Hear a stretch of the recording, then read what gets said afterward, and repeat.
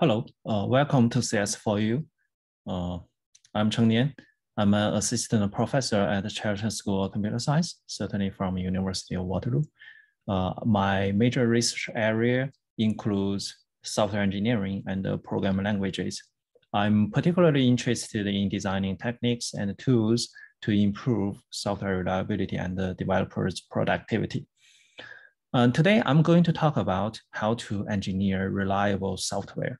Especially, I'm going to cover the basic concepts and the importance of the software reliability, as well as techniques to improve or ensure software reliability. So first, just to make sure everyone is on the same page, I'm going to start from the very beginning, the computer. So a computer includes hardware. Hardware is the physical parts in your computer. So it could be CPU, the central processing unit, which does the computation in your computer. It's similar to our brain. And the memory is used to store volatile data. That means if the data, if you restart your computer, the memory will be empty and all the data in the memory will be lost. So memory is similar to our short-term memory, okay? Just for temporary or immediate computation. Data storage, such as hard disk drive or solid state drive, is used to store data permanently. So even though you restart the server or there is a power outage, the data is still there. Okay. The other hardware includes like monitor, mouse, or keyboards, which is just for humans to interact with the computer. But I'm not an expert on hardware, and I'm going to talk about software. So software informally can be defined as a collection of instructions to tell a computer what to do and how to do. So the instructions is for the CPUs. The CPU interprets and executes each instruction and coordinates or interacts with other hardware components. The software can be classified into two groups or two types. The first one is the operating system. It's a layer on top of hardware here.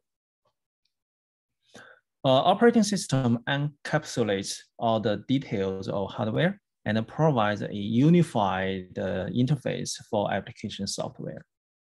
Okay. So the most prevalent operating systems are Windows, Mac OS. If you use a smart device, probably you're using like iOS or Android.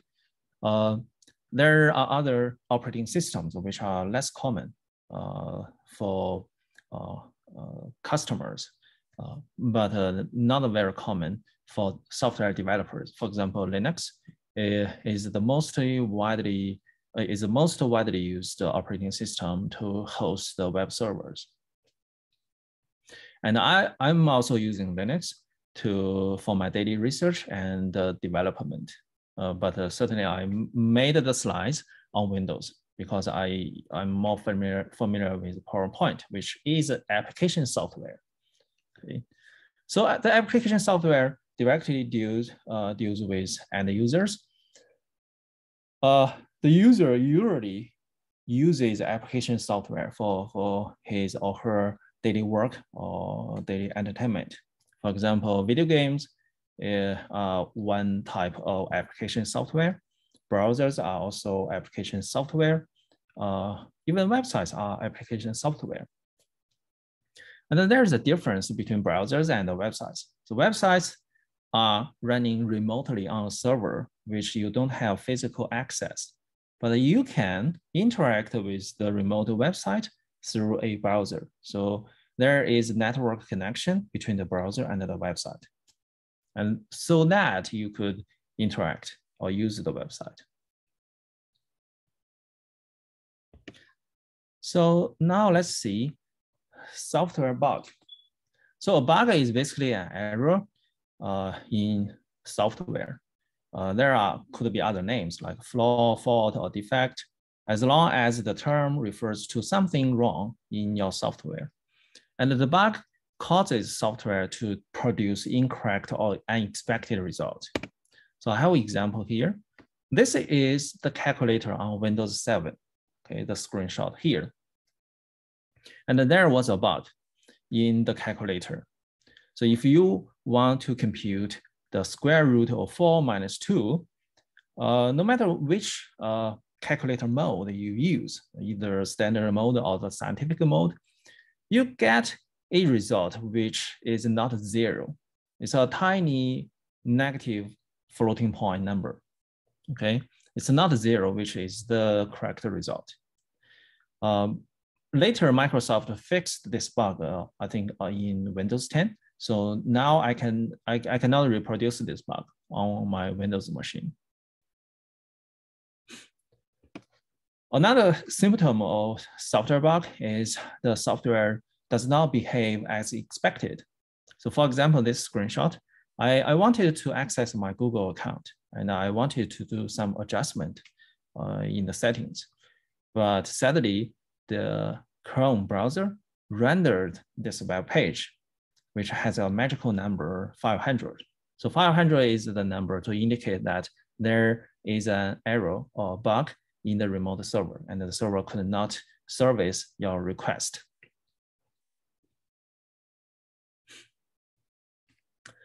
Here is another bug from Windows. So this is the classical blue screen from Windows. This indicates that there was a bug manifested inside the Windows, and the Windows could not recover from the bug, and therefore Windows needed to restart. Okay, I would say that this blue screen is much more beautiful than the blue screen used in Windows XP or Windows 7. I think this is much more cuter.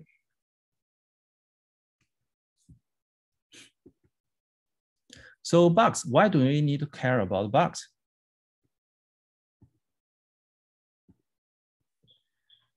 Simply because bugs are prevalent and costly, okay? In terms of prevalency, according to a study, within 1 year between October 28 and September 2019, on github.com, there were over 20 million bugs fixed that year. So just in case you don't know, github.com is a collaboration platform for software development. So people could share or open source their software projects, and other people could contribute to the software projects. A lot of IT companies are also using github.com to manage their internal software development. For example, eBay. They use github.com to host their source code base so that their developers could contribute or collaborate on github.com.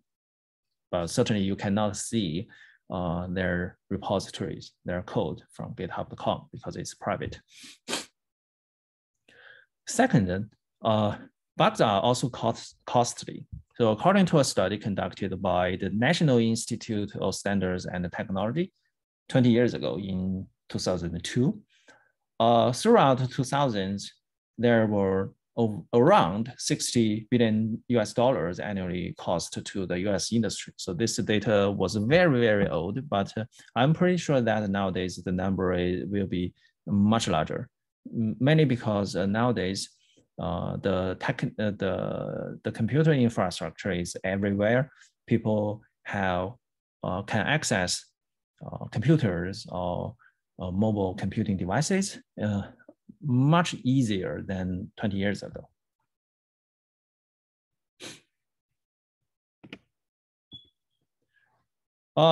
Next, in the following slides, I'm going to show you 3 recent bugs. The reason I decided to show these bugs is because though you don't necessarily know these bugs, but they could affect your daily lives. Okay. The first one is OpenSSL. It's a widely used security protocol library. So a library is similar to software. It's a collection of instructions. The only difference is a library could be used by, to build other software. Okay, that's why OpenSSL is widely used by, like, for example, Yahoo, Stack Overflow, DuckDuckGo. Okay, so in 2014, people found there was a bug, which was a memory bug, and this bug could be exploited by hackers. So that the hackers could illegally log into the websites and steal sensitive information, such as credit card information or personal information. So you might think I don't use these websites, but you probably are using or will use the Canada Revenue Agency website. So even though you're not using, you will eventually use it, okay, every year. So the website was hacked due to this bug, and the CRA decided to shut the entire website down until the library, the fixed version was updated. And as a consequence, they also postponed the deadline for filing individual tax returns that year. Okay, the second bug is Amazon Prime Day down in 2018. So Prime Day is basically a day for Amazon Prime members to shop for shopping, and there are a lot of deals that day. And apparently, people were very interested in purchasing these deals, and within a very short period of time, a lot of people logged onto Amazon.com, and which caused a lot of traffic to the website server. And the server could not handle that much traffic, so the server went down. Okay, so this is a non-functional requirement. That is, the website is not scalable enough. The last bug I want to show is British Airways. There was an IT outage in 2018. Actually, from 2017, there was a series of IT outages, more than 6 times. Okay, but that year, that IT outage caused the 100 flights to be canceled and over 200 other flights to be delayed. So all these 3 bugs, you probably don't know the cause or the existence of the bugs, but they could indirectly affect our daily lives. So how software fails? There could be multiple symptoms. The first one is a crash. So for example, if you are using a mobile app, but suddenly the mobile app disappears and the cell phone returns to the home screen, that is a crash. So the crash, you just see a sudden exit of the app.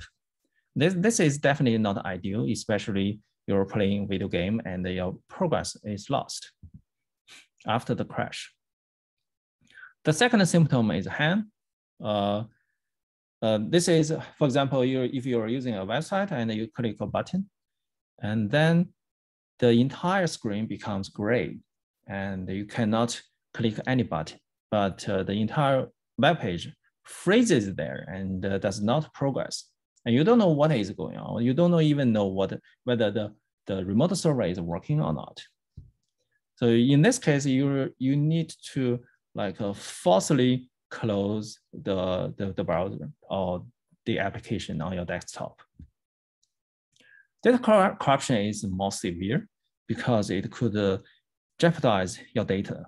For example, I'm uploading a photo to a remote server, and after the uploading is done, I delete the photo in my local copy, my local copy of the photo.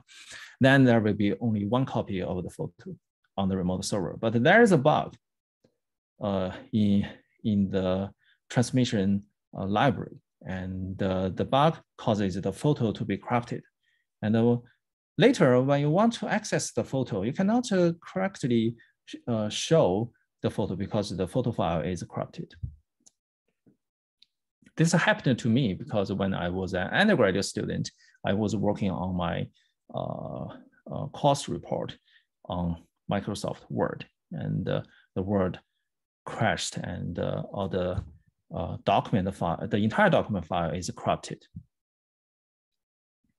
Incorrect functionality here deals with the implementation of your software, and your software does not behave as expected. But this is a minor issue because not minor issue, but compared to data corruption, this is slightly better. Performance degradation concerns about usually happens in long-running software. For example, a website which runs 24/7. If there is a bug, say that the website always asks for memory from the operating system, but never returns it. Eventually, the web server will exhaust the entire memory, and your server will become non-responsive.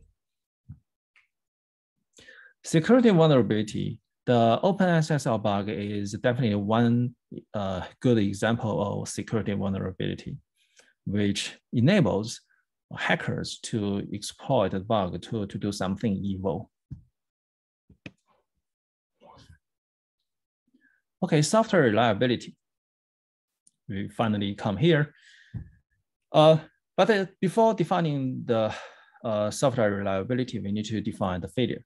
So failure is basically the symptom when a bug manifests itself. So I show you 3 figures here. Each figure indicates one type of failure. For example, the first one is Bitcoin. Bitcoin is a cryptocurrency. It's an electronic coin. That is, you don't have a note of the Bitcoin, but you have a secret number, which is the Bitcoin. And apparently, hackers could exploit some bugs on the trading platform to steal your Bitcoins. And nowadays, 1 Bitcoin, I think, is around $60,000 US. It was very expensive. But when I first got to know Bitcoin, I think in I forgot, probably 10 years ago, it was only like $100 US. A failure could also be a rocket crash. I think a decade ago, there was a rocket crashed due to software bug. And then this is the blue screen of the Windows XP, I believe. You see that the blue screen is less beautiful than the blue screen of the Windows 10. Okay, reliability. So reliability can be approximately defined as 1 minus number of failures within a period of time. Okay, this is very, very informal. So basically, within a period of time, you count the number of failures. If there is no failure, then the reliability is high. If there are a lot of failures, the reliability is very low. Okay, so the important goal of software development is to achieve very low failure rate, hence a very high reliability. So how to improve or ensure software reliability? This is an important research problem widely studied in multiple computer science fields. So I think nearly all computer science fields could deal with or could work on software reliability. It's just from different perspectives. For example, the researchers in machine learning community could work on software reliability by improving the reliability of machine learning libraries, or by improving the robustness of the machine learning models against adversary examples. The database community could work on techniques to improve the reliability or the resilience of the database management system. But I'm going to talk about a little bit about 3 research fields that are relevant to my own. Okay, the first one is programming languages, which is a computer science subfield, which deals with programming language design and implementation. So one good example is the evolution history of programming languages. So initially, when the computer was designed, people had to use machine code to write programs. So machine code is basically a sequence of binary numbers, 0, 1, 0, 1, 0, 1. So the sequence of number encodes the instructions to the CPU along with the arguments. But you see that the machine code is really difficult to parse and understand. And it's also the developer at that time, when writing a program, needed not only take care of the logic of the software, but also the low-level details of the computer architecture. For example, they need to care about where the data is in the memory, how to read from the memory, how to write to the memory, okay, something like that. So people were not happy about writing machine code, so they developed assembly code. Assembly code is here. You see that it's better, at least it's text, not numbers. And also it's much more clear because here the first word is the instruction to the CPU, like push. The second, the third, the right-hand side is the arguments to that instruction.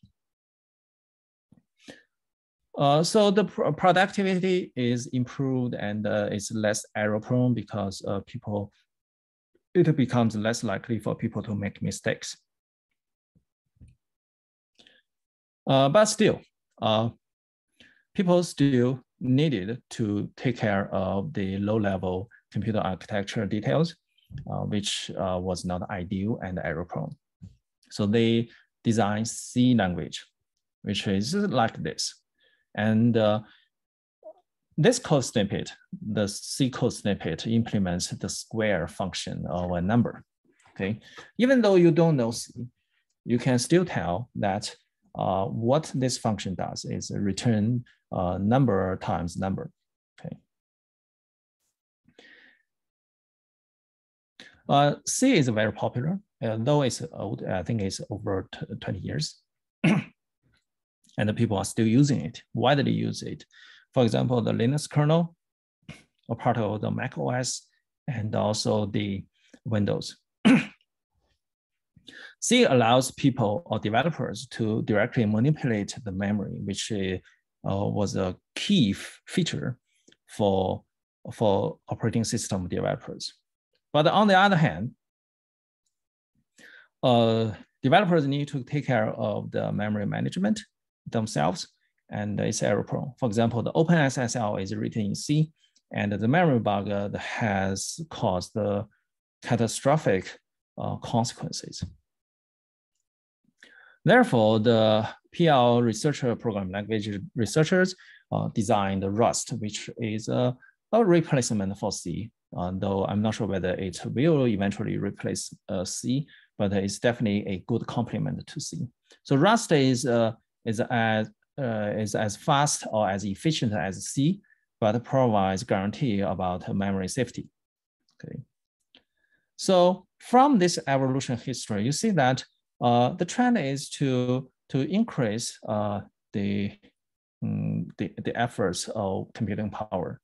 For example, initially machine code, developers need to write the machine code and needed to take care of everything.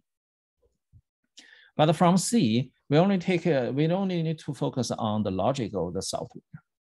And for Rust, in addition to the benefits of C, Rust also guarantees the memory safety by leveraging the computing power. Okay. The second field I'm going to talk about very briefly is formal methods. So this is a field to use mathematical approaches to prove software reliability. For example, I can prove that a software is 100% correct with respect to a certain property. For example, I can try to prove that OpenSSL is correct in terms of memory safety, though it's a difficult and challenging job. The downside of using, or the cons of using formal methods is the learning curve of formal methods is very steep. It's not accessible to all the programmers. So you need to have a strong mathematical background. And also it's very time consuming and resource intensive to apply formal methods to prove the correctness of software. It's only worthwhile to use like formal methods to prove the correctness of safety critical software systems, such as train control systems or airplane control systems.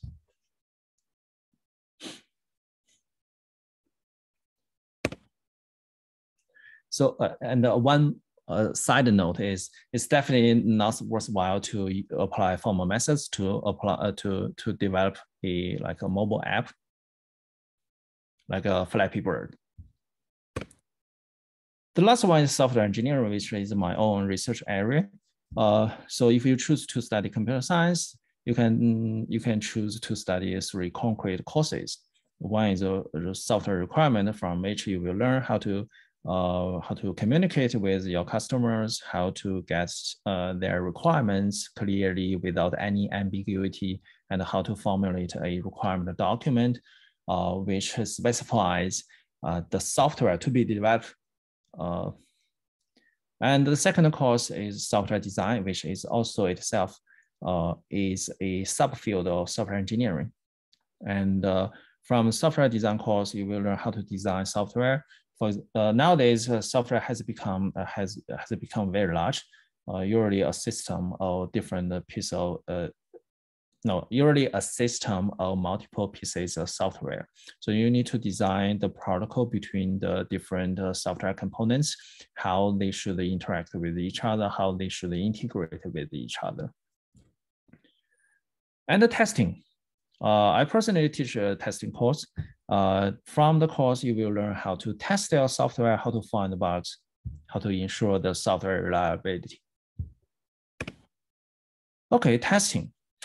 Yeah, in the following, I'm going to briefly talk about software testing.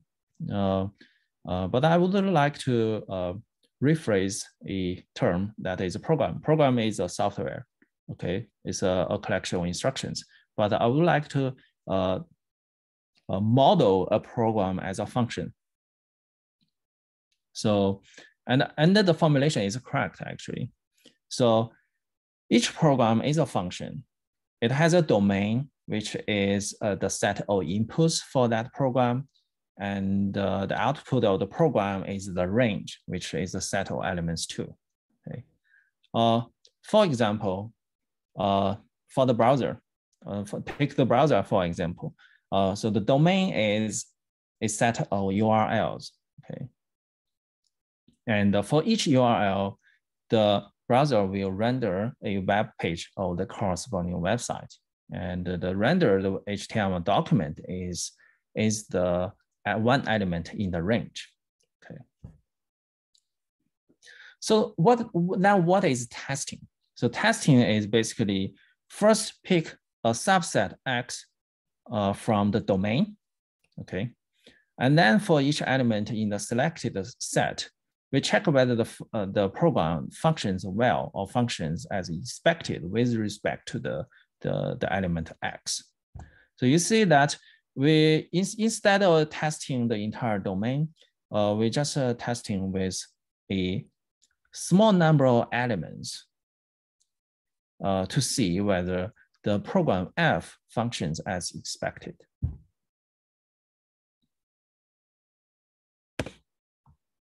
Here is a contrived example. So suppose I have a customer who wants to develop a program to add 2 numbers up. So this is very simple. And here is me. I said, oh, no problem, here it is. So since you want to add 2 numbers up, I wrote a program F, which takes 2 arguments, X and Y. Okay, this is a mathematical language actually. And fxy equals X times Y. Okay.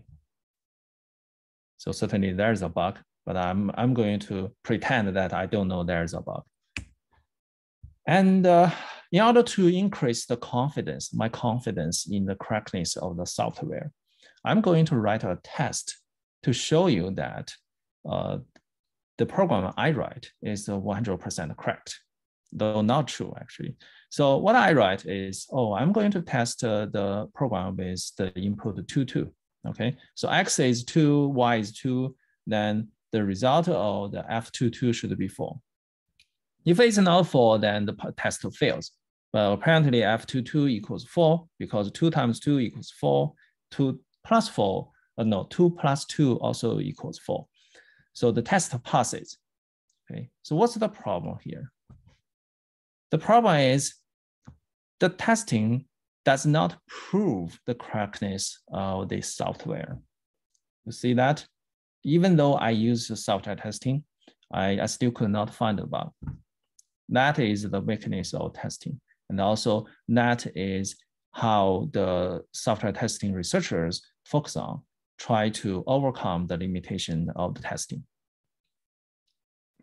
Now what to do? So I can add a new test, which is 1 and 3. So X equals 1, Y equals 3. And then I test whether the output of the function, the program F13 is 4 or not. Okay, so because 1 plus 3 is 4, but my real implementation is multiplication. So 1 times 3 equals 3. Okay, so this test fails, and then I find, oh, my software has a bug, so I should fix it. Okay, so people might ask, what if I test all the possible inputs? Okay, so this is generally not possible because enumerating all the inputs will take forever. Okay, it will never terminate. For example, you cannot enumerate all the integers, right? And especially it's more challenging because nowadays the input to software is very complex. It's high dimensional data. That is, it's not only a number, it's a vector or matrix of numbers. So technically you cannot enumerate all the inputs. Second, even though you can enumerate all the possible inputs, because in order to write a test, you not only need to specify the test input to the program, you also need to specify the expected output of the test. For example, for the 2 4s here, okay, if you enumerate all the possible inputs, then you need to specify the test, the expected test output for each input, which is time consuming. You cannot afford that. Okay.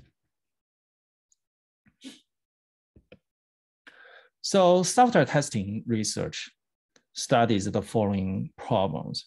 So the list is not complete, definitely, but I think these are the major focuses of software testing research.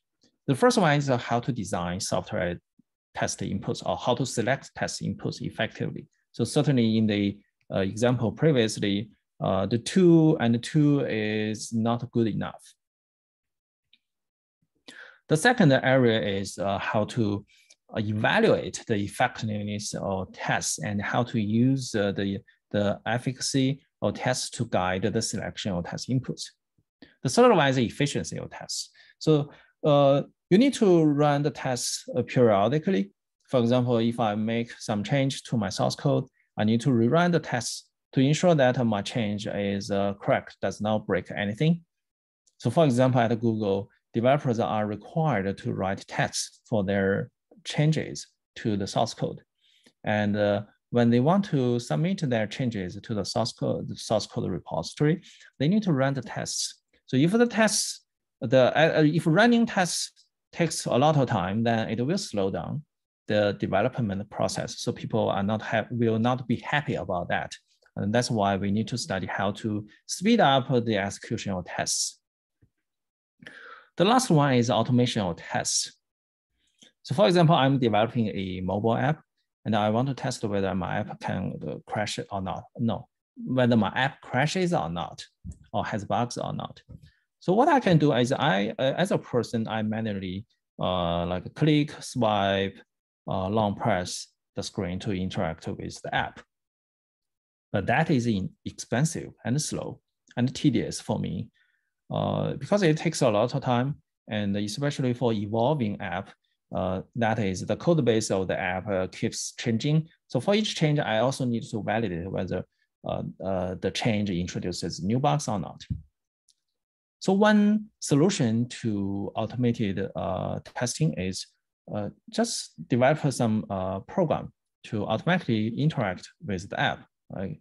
And here I show you one example. So this is my current research, one of my current research, which aims to automatically test Android apps. So what it does is, okay, so this is the emulator. The right-hand side is the emulator of Android.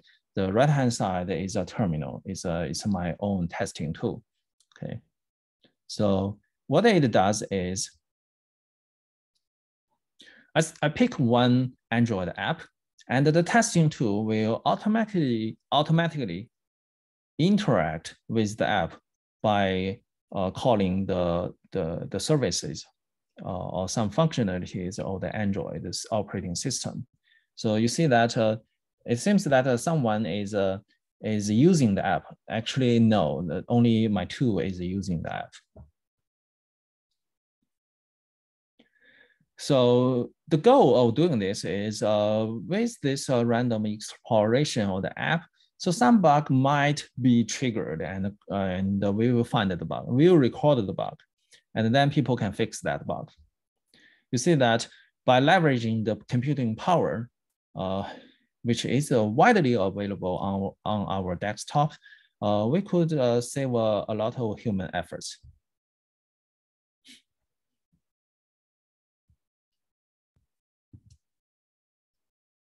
Okay. So today I have covered the software bug, what is software bug, and I show you a lot of examples of software bugs, and I also demonstrate how important it is to remove or to detect or remove software bugs. I also show you how testing works. Basically, it's a randomly, or not randomly, it's a sampling of the input space of the program and validate whether your program behaves as expected with the selected inputs. And lastly, I show you what is software testing research about. And I also show a demo of my current research, which is to automatically test Android apps. Okay, this concludes my talk. And thank you so much for your attention. And I will see you later on the Q&A session.